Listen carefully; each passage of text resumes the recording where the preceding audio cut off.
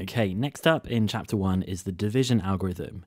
And like I said at the start of this, number theory is mostly concerned with integers. Obviously, adding and subtracting integers only results in integers, but multiplying integers only results in integers as well.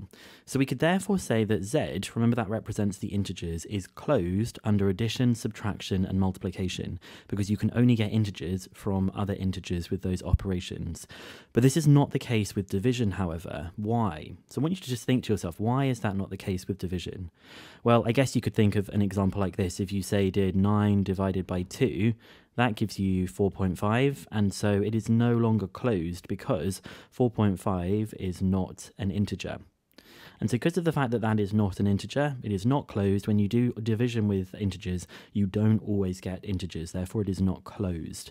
And this idea of things being closed will come up again in chapter 2 when you start looking at groups as well. So the division algorithm allows us to deal with division, but keeping it just in terms of integers, which means we can do a lot more of kind of like the number theory work on this kind of stuff.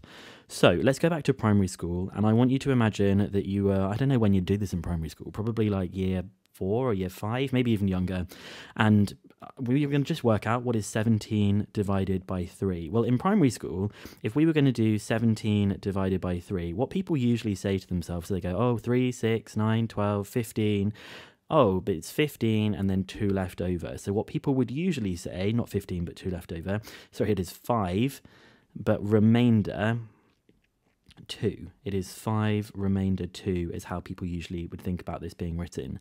And then if we go a little bit further and we stop being like in primary school and we now start thinking about improper fractions, maybe you do this in primary school as well, we would think about writing this as 5 and 2/3. Or we could think about this as saying that 17 divided by 3 is 5 plus 2/3, so that it's not written as a mixed number, that we've got it as like an integer being added to a fraction that we've got here. And this concept is our way of trying to take things from just being like going away from integers, just to kind of keep it in the realm of integers, like this first line that we've got here. So we're going to be concerned with remainders a lot more, and sometimes remainders we call the residue, which means like the part that is left over. And so this is what we've got, right? If we were wanting to do A divided by B, we could say that it is equal to Q plus R over B. So it's kind of like this scenario that we've got here. A divided by B is equal to Q, which is called the quotient, plus the remainder divided by B, and that B part that we've got there is obviously the divisor. It's the thing that we are dividing by. Now, I've written this in this kind of form, but this is going to be the common form that we will have a look at this. And all that's happened from this sort of division that we have here is I've multiplied this by B to get A, this by B to get BQ, and I've multiplied the R over B by B as well, just to get the remainder. Now, you don't need to know this kind of language. You don't need to know the dividend, but the dividend is the thing that we are dividing. So in this case, 17 is the dividend. And then the divisor is the thing we're dividing it by. The quotient is almost like the result that we have left over. So in this case, it would be 5. And then the remainder is the 2 that we would have here. So what I would be able to do for our example up above is I could therefore say that 17 is equal to the divisor, which we said was 3, multiplied by the quotient, which is 5, plus the remainder, which is 2. Or we could have written it as 17 equals 5 times 3 plus 2, because we're not really that bothered about which order the divisor and the quotient come in. And it makes sense that the remainder should be between 0 and the thing that you're dividing by. So if you're dividing by 3, it makes sense that the remainder should only be 0, 1, or 2, because you couldn't have a remainder of 3. In that case, the quotient would have increased by 1. And this is also an important part to note for when we get to this third example, is that we always want the remainder to be positive. It doesn't make sense to have a remainder, something left over, that is a negative kind of part, right? So it makes sense that we want the remainder to be a positive value that we have here. And this process, this is the division algorithm, is where you take a number and you try and split it up into multiples of that quotient, and you have some remainder that comes along with it. So here it says, use the division algorithm to find integers Q and R such that this is equal to this and this and this. So this is effectively, we're doing 94 divided by 13, and we're going to find out what's the quotient and what's the remainder that goes with it. So for part A of the question, what I do on my calculator is I do, and you don't need to write this down, but you would do 94 divided by 13, and 94 divided by 13 is 7.23, something like this. which tells me that therefore Q is just going to be equal to 7. So 94 is equal to 13 multiplied by 7, and then all I need to do is find out what extra I need. So if I do 13 times 7, that's 91. 13 times 7 is 91, so that means I need 3 extra for my remainder. So in this case, Q is 7 and the remainder is 3. Now for part B of the question, we're going to do the same kind of thing. So I'll do my 124, I'll divide it by 15 on my calculator. You don't need to show this part written down at all. And that is 8.26, which means in this case, Q is equal to 8. So 124 is going to be equal to 8 lots of 15. And I'll just find out what the remainder is by doing 8 times 15, that's 120. So there's a remainder of 4 in this case. So our Q is equal to 8 and our remainder is equal to 4. Now the last one we'll just be a bit careful about because we've got this minus 232. So I'll do my negative 232. I'll divide it by 11. Negative 232 divided by 11 is minus 21.09. Now we have we have a choice here. We could say that Q is either minus 21 or minus 22. Let's look at what happens with both of these things. So if I had minus 232 equals 11 multiplied by minus 21, let's see what the remainder would need to be. We get 11 times by minus 21, that's minus 231. This is minus 231. So to go to minus 232, we would have to subtract 1. So if Q was minus 21, the remainder is negative 1.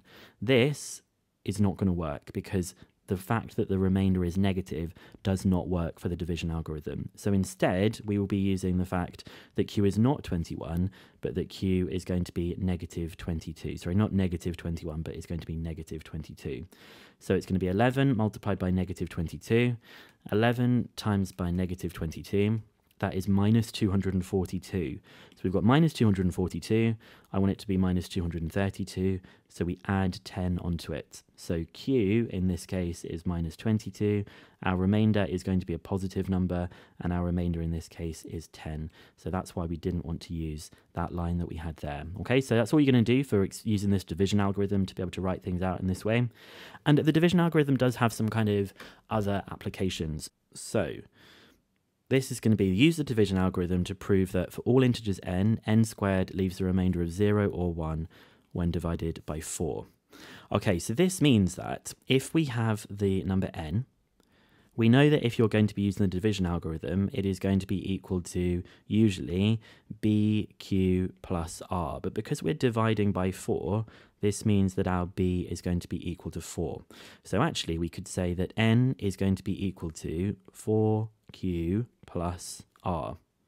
And because we've got remainders in this case, the only options that the remainders can be are 0, 1, 2, or 3. Why can't I have a remainder of 4? Well, if I had a remainder of 4, the value of q would have increased by 1, because you can't have a remainder of 4. You'd obviously have something left over at that point. So this means that n can be expressed in these different ways. We could say that n is just equal to 4q at this point, or we could say that n is equal to 4q plus 1, 4q plus 2, and 4q plus 3. So I'm just going to investigate what happens when I find n squared with all of them. So n squared would just be equal to 16q squared, and we're going to show that it leaves a remainder of 0 or 1 when divided by 4. So to show this has been divided by 4, I will write 4q squared plus 0. So I'm just going to say hence a remainder of 0. Now I'll do my next one, which will be our 4q plus 1. So n squared is going to be that expression all squared, which is 16q squared plus 8q plus 1. Now I'm going to show that when this is divided by 4, so I can do a 4 outside the front, there is still a remainder of 1. So I'm going to say hence a remainder of 1. So we're kind of doing proof by exhaustion. We're exhausting all of the different options that we can do. You can see where this is going to go, right? So I'll do the same thing here. I've got my 4q plus 2 squared. That is 16q squared plus 16q plus 4. So that's 4 lots of 4q squared plus 4q plus 1. I don't have to do the plus 0, but there is now a remainder 0. Just to show that there's that nothing extra at the end, it can just be multiplied by 4. And notice how these are all in that same form of this, aren't they? They're still in that same form of 4q plus r, 4q plus r. It's just a different version of q that we have. And so our last one is to do 4q plus 3. So when I square that, it's just going to be 16q squared. 4 times 3 times 2, that is going to be a 24q plus 9. So when I factor out of 4, I get 4q squared plus 6q plus 2, but that gives me 8. So there is a 1 here, so I'm going to say remainder 1. Now, because it's a proof, we do need to have just a conclusion at the end. So I'm going to say, hence, what does it say? For all integers n squared has a remainder of 1 or 0. Hence, for all integers n squared leaves a remainder, or I said that word residue, remainder of 0 or 1 when divided by 4. And I think there's a couple of questions like this in the exercise. So now we've done enough for you to go and have a look at everything from exercise 1A on the division algorithm that we've got this, okay? So yeah, pretty straightforward at this point. Things do take a little bit more of a step up in the next video when we look at the Euclidean algorithm.